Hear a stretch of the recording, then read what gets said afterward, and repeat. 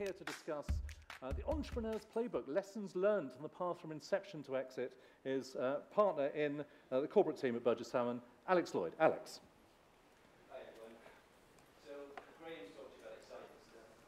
Greg is very keen on growth, dynamism and all that.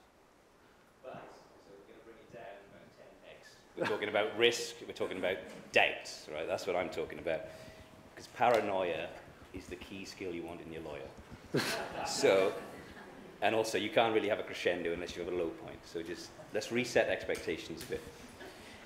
So what I'm going to do, I'm going to talk about the life cycle of a company from inception to exit. We're going to use a good example, and we're going to use a bad example. So Headache Limited is the bad one. It's done everything to make its life difficult. Plain Sailing Limited does everything easy, and it's plain sails. It makes life easy for itself. Rubbish names, I know, but I didn't have the creative juice for it. But what I'm really doing, I'm going to say the same thing over and over again.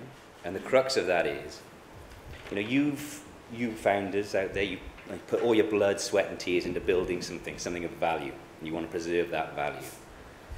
So complications, mistakes and errors in the legals, they're creating doubts, they're creating questions.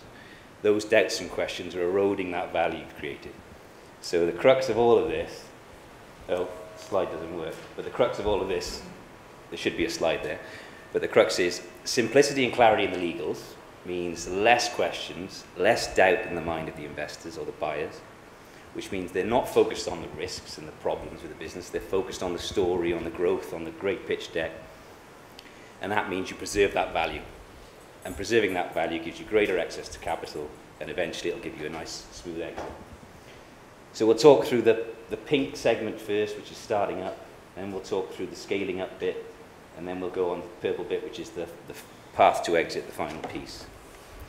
And a lot of what I'm going to say is going to be, you know, fairly self-evident, right? But all of these things are real. We see them all the time.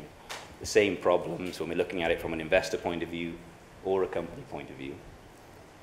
The other thing to say before I start is I've oversimplified everything, of course, and I've made it all black and white. But the truth is, things are complicated, compromises are everywhere, but this is just to illustrate principles. So we start with the founder team. As Graham was saying just now, on a commercial level, there's all sorts of reasons to have the right founder team. They're backing management really to deliver a plan, the investors, as much as they're backing the idea itself. And you don't want a team of technical wizards who can't run a business, and you don't want a team full of marketeers who don't have a product. But what I'm interested in here is just the practicalities of it. If you start with a founder team and you give somebody a load of equity and then they leave, they're no longer contributing to the business. But unless you take those shares off them, they're sat there benefiting from the growth, but not contributing. But there's a question now, how do you take those shares off them? If the company by that stage has started to develop and it's got some value, you've got to pay for those shares. Do you have the mechanism in place? What are the tax implications? Will the person want to get rid of their shares? So get the right founder team. Headache Limited didn't do it, and it's got this pain and complexity of trying to recycle those shares, that equity. Plain Sailing Limited did. That's the first one. Next one is the structure. So speaking really generally, simplicity is king again here. So a nice simple structure, single company, all the assets in one place, all the shareholders in one place, single class of shares, really understandable and familiar to any investor and anybody else. Headache Limited's got multiple companies, complicated structure, loads of share classes, and that's particularly problematic if it's trying to raise money from EIS or SEIS investors, because the structure just won't qualify for those tax reliefs. So it's the same point again. Simplicity makes life easier. Then you're on to your seed round or your pre-seed round. So our Plain Sailing Limited has done it very well. I mean, you want to do these things. They're really important. You need the money to get off the ground, obviously, but they're also a real drain on your time. You want them to go quickly and efficiently, and you want minimal strings attached, a nice simple baseline. Because as you go on to raise more and more money, things are not going to get less complicated. They're always going to get more complicated. There'll be terms and strings layered on top of layers. So Headache Limited started off with a complicated structure. It's got a load of shareholders. Those shareholders have got a load of rights. They're restricting future fundraisings, maybe. They're restricting what you can do with the operation of the business. Plain Sailing, on the other hand, nice and straightforward all the way through. I'm not suggesting, by the way, that early investors shouldn't have minority protections of some sort. I'm just saying be careful that you don't tie yourself in knots too soon. Next, IP. So you're saying my business is worth X, and part of that value, maybe a big part of that value, is in the intellectual property of the business. So the last thing you want is an investor to come along and say, well, I've got doubts about whether you actually own the crown jewels, whether Graham owns his designs, whether somebody else has developed the IP. So in our bad example, it's not definitively clear that the assets, that IP is vested in the company itself. Maybe they use some third-party IP under a license, but that license badly documented, it could be terminated at any time. So there's no clarity about whether they can use the software that they need to use, for example. They haven't registered their trademark, so they haven't done it in the right jurisdiction, so they haven't protected their brand. All the opposite true of plain sailing. The point being, as with all of this, if you've ascribed a value to that IP, it needs to be underpinned by something solid, and that's where the legals come in. If there are chinks in that, there are chinks in the valuation. So that's starting up. Now we're on to scaling up. Incentivizing, so you're growing the team now, we're incentivizing the team. The obvious bit is to get the employment contracts right. Point obvious. You can't go back to an employee and start willy-nilly changing their employment contract later, so get a nice base and roll it out. But the bit where things go wrong quite often, and we see this all the time on exits, where somebody's tried to use equity, so they've set up a share option scheme of some sort, or they've used some sort of sweat equity arrangement. Comes to exit, comes to light that they've messed it up, and the tax treatment's all wrong. The employee suddenly landed with a big income tax bill and is unhappy. The company's got a corresponding tax bill. The buyer's not going to pick up the cost of that. And that happens very often, so careful with share option plans. As you can see, our plain sailing one did it really easily, used a straightforward EMI option scheme, it's the most tax efficient scheme, put it in place properly with proper advice, no issues. I should go back actually. What we see quite often, had one the other day, was a startup, a really good startup. What they'd done, they were desperate to get people to work for them. And instead of setting up the scheme correctly, they were just saying, oh, I'll give you X number of shares for doing this piece of work. I'll give you Y number of shares for doing that piece of work. Ad hoc, done at different valuations, and that is just storing up all sorts of issues for both the employee, who's going to end up getting income tax potentially on the growth in those shares, and for the company. Contracting. Similar point as before.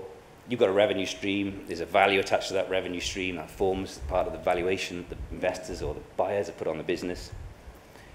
If you've got an undocumented or ad hoc set of contracts, when someone looks at them to see what's really underpinning that value, and they find the contract's terminable at will, or you haven't actually got a formal contract, or you're taking on a huge amount of risk under that contract, they've got doubt, they've got questions, and it's eroding your value in the end.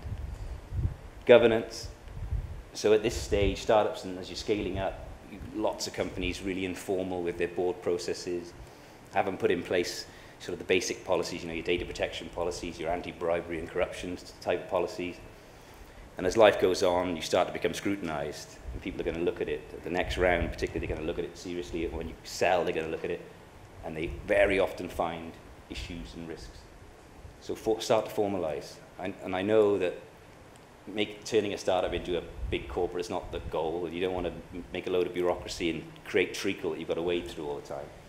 But people will look at this stuff, put a basic governance structure in place. And then you're on to your next round. So you may have done a pre-seed, may have done a seed, may have even done a little bit more. And now you're looking at raising again. And the cardinal error that Headache Limited has made is that it started too late on the process. It's running out of money at the very time it's trying to raise more money. So all the decisions it's taking about who the investors are, what terms it can accept, are taken under financial duress, which can't be a good thing. And I was at a presentation the other day by an investment director at Octopus Ventures, and he was saying 1 in 10 fundraisings come from a cold approach. So 9 in 10, there's been some prior engagement with the investor somewhere along the line. So if you're not out there early engaging, you're minimizing your chances of raising capital. So Graham, doing his 100 pitches when he first raised money.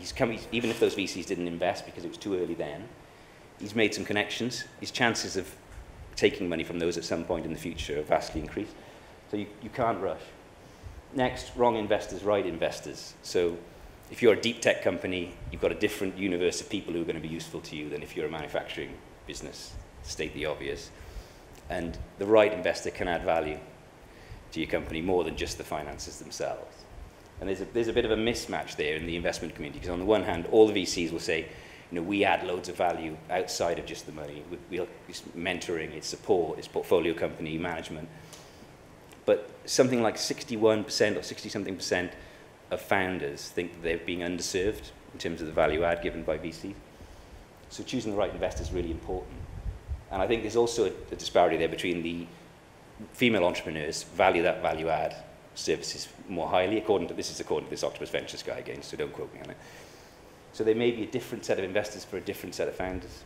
So give yourself time to pick the right ones. Next thing is, it's really hard to raise money when your existing shareholders aren't happy with the process. They may, going back to my earlier point about your seed raise, if it's set up in a certain way, they may even have a blocker. They may have a right to block that fundraising. But if not, they're still going to make it difficult if they're unhappy. So you've got to have a structured engagement with those existing shareholders. Now we're on to the path to exit bit. So the company's grown, we're established, and we're looking to prepare ourselves for sale. Maybe that you need to reorganize before you do that. You might want to hive out the bit of the company that you want to sell, or hive out the bit that you want to retain. And if you're doing that, you want to do that early as well, because if you imagine you're in the middle of a sale process, it's really demanding, it's emotionally demanding, it's time consuming. If you're trying to reorganize at the same time, you've got the buyer here looking over your shoulder while you're doing it. They're obviously really keen to make sure it's done correctly. They're part of their diligence.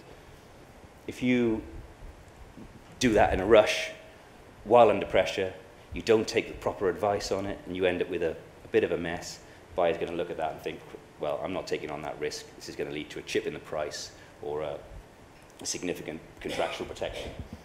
Plain Sailing Limited does it early, has a tax structure paper from a nice tax advisor, has the legals all documented neatly, and then it packages it and presents to your buyer, oh, I've done this, this is why, and here's a nice, neat package of stuff which answers all your questions before you ask them. Same deal with exit preparation. So Headache Limited there, they found a buyer, and they've just gone, open the kimono, come in and have a look. Buyer comes in, starts finding skeletons in the closet, left, right, and center. Headache Limited is then reacting to those, off trying to bat them away. Hasn't got time to consider its responses properly, doesn't really understand the risks itself. Plain Sailing Limited has gone in itself, acted as if it were a buyer of its own business, found the skeletons, fixed the skeletons, mitigated the risks it can mitigate, and explained the rest. And again, it presents that to the buyer as, I know you're going to have doubts about this, this, and this. Here's why you shouldn't be worried about it, and this is what I've done to fix it. Again, preserving value by eroding away all the risks. Next one, managing stakeholders. Similar to when I was talking about fundraising, when you come to sell, when you come to sell, you're going to have various shareholders and various stakeholders. So if, for example, you've got some employee shareholders who not taking much out of the deal, they're worried about their jobs maybe. Some angels that came in cheap and they came in early, so they're going to make a really nice return on the exit. Perhaps you've got an institution that came in later at a higher price, sold on a different growth story. Maybe they were thinking, oh, we're going to get to IPO. They've got a different view of the exit. If you don't understand those priorities and those issues, surface them early and present them properly to the buyer, you'd be in trouble. So, you get towards the end of a deal and last minute, all your shareholders start kicking up. I'm not selling for that. I want this protection or that protection. Buyer gets spooked, impacts the value.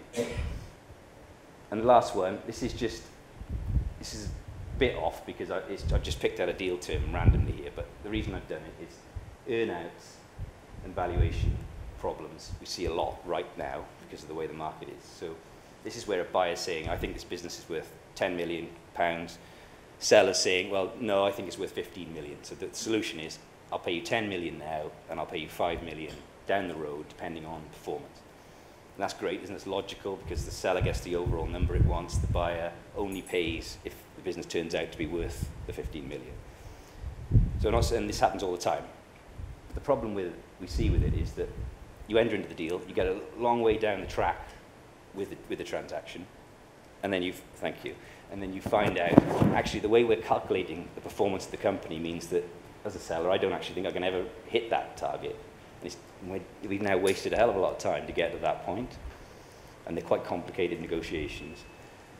And so it turns out, I thought I was getting 15 million and it was realistic, but it turns out that in the detail, the devil's in the detail, and it turns out, no, I'm only going to get 10 million for my business. Transaction falls over.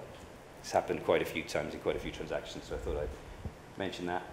That brings us to the end and back to the start, which is simplicity and clarity in the legals means less doubt, fewer questions, which means greater focus on the positives and not on the risks, preserve the value, get your nice clean exit. Thank you.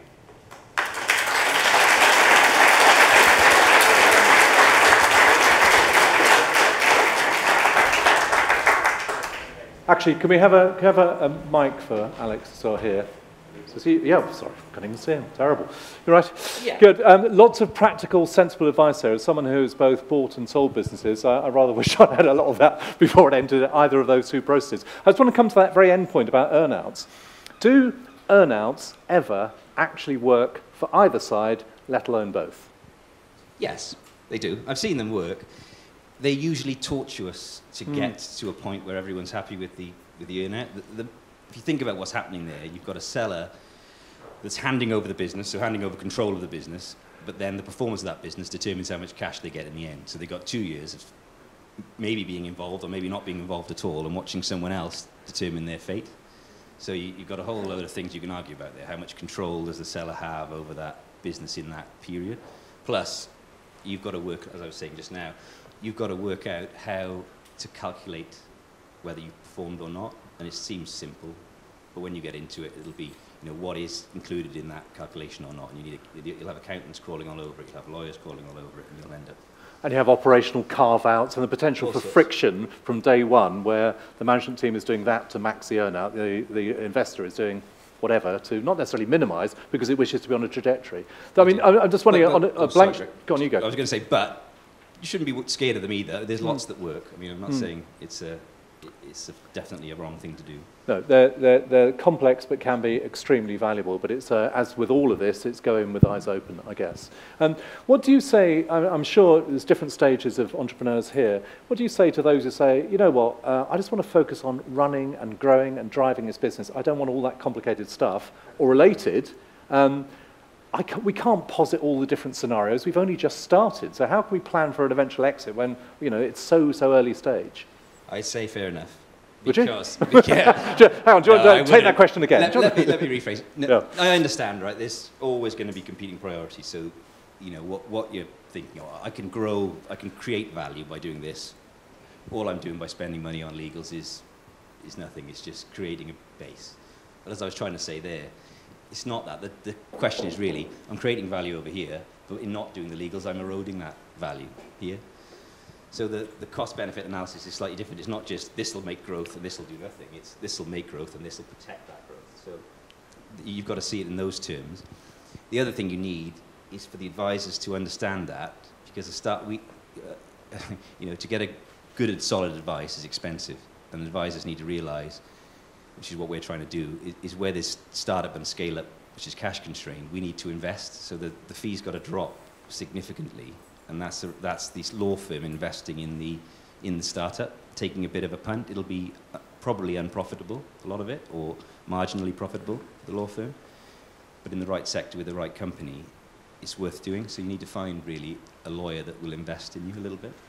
Isn't one of the inherent problems that anyone selling faces is the asymmetry? On the whole, not always, on the whole, the seller is much smaller than the buyer. The buyer is much more experienced. They'll have done more acquisitions. They'll have, senior legal teams, maybe in-house, etc., etc. Sorry, it's a bit of a countercultural in-house, but anyway. It's not quite David against Goliath, but you have that gap. And that's the role of the advisor, is to help try and bridge that gap, but to start with understanding the asymmetry.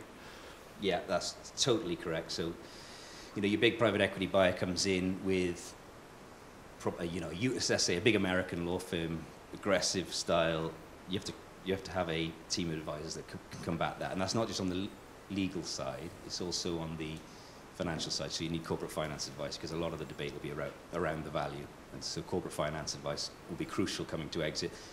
But the other thing to say, I suppose, is it doesn't mean you want somebody who's going to be, a bull in a china shop and create this adversarial process. These are transactions in the end, and every side's supposed to be getting something out of it. So you need to choose the style of lawyer or person that you want, because it may be that not arguing over pointless things and creating this combat is not what you need, and you need someone who can smooth the process. So there's choices to be made. Essentially, transactions don't stop when the last document is signed. It's a big stepping stone, but there is that relationship the other side. And I'm sure others would have experienced this. I certainly have, where lawyers in the past have been so aggressive, and it's the mano-y-mano, it's a very male thing in some cases, that they're looking across the table at the other side, and that can screw a deal over. Have you had experience of that? Not Burges Salmon being like that, but where lawyers have got in the way of a deal? Yeah, I have. I have had experiences of that, where there's been really aggressive behaviour, which is just counterproductive for everyone. And quite often it's not focused on the points of real value as well. So one of the sort of skills of a lawyer should be to know when something's not important enough and you just drop it, because it's just getting in the way. It doesn't happen very often. I mean, most law firms are good. One of the other problems you get is that someone's using a very small law firm that's not experienced in an M&A deal, say, and then you tend to have arguments there which you wouldn't normally have, because they don't really know what the market normally does. So it's not always that it's the big firm that's imposing itself. Sometimes it's the small firm that doesn't really understand, that's asking questions that wouldn't normally be asked, that causes an issue. So there's another dynamic that sometimes plays out. I mean, so much of law is a matter of interpretation, a matter of negotiation, but also understanding the company values and personalities. Let's throw it open. Either direct experience. Graham, yeah. From your experience... do you want to take the mic, because that's just in case others may not hear this. Thanks. From your experience, is there a good time and a bad time to sell a company, or is it when there's an opportunity? Do you want to have reached your peak and got that, or where there's an opportunity of growth, or obviously it's bad to sell when you need it? So yeah, I'm really fact dependent. I think there's the macroeconomics clearly, which is going to be a factor. But when it goes well, when there's a strong market, and you make the decision yourself, we're going to sell now, we're going to present the business at the right time, we're going to run a process, we're going to employ a corporate finance person who will run an auction process for you, effectively, and we're going to do it now and generate all this competitive tension and create a wonderful exit. That's, I suppose, would be the ideal. You've chose the moment, you've chosen it when the macroeconomics are right, and you've run this sort of linear process that hopefully creates competition and higher prices. But equally, it could be good if a strategic comes in at the right time, because it's a big corporate and it's in there. They need to do this at this moment because it's important for them strategically, and that can generate a high price. So I don't think there's a real answer to that, Graham. I think the last thing you want is to be selling when you're desperate. Yeah. Can I ask one more? Sure. If you were choosing to sell, what would be the first thing that you'd do? Other than beat a path to Burges Salmon, purely for example. It wouldn't be a lawyer. First off, I'd be talking to corporate finance advisors and working out how I put together a valuation for the company, and then how I present that to maximise the price. And related to that, how, in headline terms, how is it different if it's an IPO that's being considered, about the preparation that's needed for that to become a public company? You get due diligence on any M&A deal. So if it's a private company buying you, you're going to have to go through this rigorous due diligence process. They'll ask you 1,000 questions. You'll spend loads of time answering it. On an IPO, it's even more rigorous. So everything's going to be verified to the nth degree. So it's very significant time and will to get through to an IPO, even more so than a private M&A deal. Thanks, and thank you, Graham. Some more questions, please. Yeah. Do I, again, say your organisation name, please? Yeah. Tell us what deadlineology is or does, by the way, for those who may not know. It seeks to make micro businesses more investable from a client point of view, but also from an owner point of view and a supplier point of view. And the question I have is really, to what extent should you think about selling your business whilst you still want to be in it rather than to leave it? Well, if you need an injection of capital that's going to take you to the next level, I suppose in the scenario you're talking about, you're looking at a private equity investment of some kind, which will involve investor coming in, acquiring the company, but requiring the sellers, or some of the sellers, the managers, to reinvest a portion of their proceeds. So you end up, you're a seller and you're also an investor. So post-deal, you're in the acquisition structure, in the buy-side structure, alongside the private equity fund. That can be great for management teams if done correctly, because you've then got a stake in the business going forward. It's supercharged because it's got all this investment from the private equity wing, and then you're benefiting in that growth. So if you've got a good deal from a good fund that makes sense and will provide you with the capital that you need to grow that equity, and the structure's right, because remember, your shares there are going to rank below probably the private equity house. Yeah, as long as you realize that if you achieve the business plan, that ranking will allow you to achieve the right amount of money that you want, and is structured well, and you've taken good advice, that can be a fabulous opportunity. Tell us about another route, which is EOTs, those who don't know, employee ownership trusts, and what that... is this a bad thing? Well, I don't know what the hell I'm talking about, Rex. So, yeah, well, come on, basket man. But in terms of the preparation that's required from a legal point of view to enable a company to be able to sell its company to a management team. Selling just to is this a normal management buyout? Are you talking about a fully employee-owned? Probably the EOT structure is... Well, I don't know. I've never done a deal which you sell to a fully employee-owned company, right. So I can't talk too much about it. But the process will be similar to any, I suppose. The difference will be that those employees that are going to end up as owners of the business should understand it already, for a start, and so they should be well aware of the issues. And so I'd imagine that the diligence process that would happen on with a third-party buyer would be much reduced. It also means that those employees are going to get full access to all the information about the company that they may not have had previously. So I imagine that can cause a couple of issues. But beyond that, Greg, I'm not really qualified to talk about that one. That's fair. I actually think that's the better answer, to say, well, you know, I don't know it in full detail, but this is the outline. So very good. Last question, if I may, or if I may not. So I want to come back to this point about, which is touched on, about the time to sell. So we've got a time at the moment of high inflation, post-COVID recovery, interest rates, maybe someone knows already, interest rates went up this morning, quarter of a point, half a point, they're going up. They've gone up, they're bad. 11 rises in 18 months or whatever. Is this a better time to be a buyer or a seller, per se? Oh, it's difficult. On the buy side you're using debt, you know, if it's a leveraged buyout of some kind, then that debt's more expensive. So that's a problem on the buy side. Well, it's a problem for everybody, but a problem on the buy side. On the sell side, the universe of buyers will be reduced. There's going to be pressure on pricing at the moment, so you're going to end up potentially with these sort of earn-out mechanisms and this complication and less competitive tension. So I don't think it's, you know, there's all sorts of pressures. On the other hand, when you go to these conferences and things, they talk about what the market's like, and the messaging I'm seeming to get is, it's hard, the processes are taking longer, the valuations have fought over more, but there's still buyers out there. The funds have managed to raise money, so there's all the private equity money's there. There's a lot of capital out there, not being used, yeah. So it's not all doom and gloom by any means. I just think it's tightening, terms are tightening, processes are taking longer. And then you get, it depends on the sector though, doesn't it? So it's all sort of anecdotal, but we got one at the moment, for example, it's a defence company. I can't give you too much detail about it, but it's benefiting from the fact that lots of people are building lots of things and sending them to Ukraine and then replenishing their own resources. So that company in this market's pulled out of a sale process, not because it's been hard, but because the valuation that it put on there initially is now way, way, way too low. So it's relaunching with a new IM and information memorandum with a much higher price in it. So in certain subsectors, you'll get massive booms. So it's hard to generalize.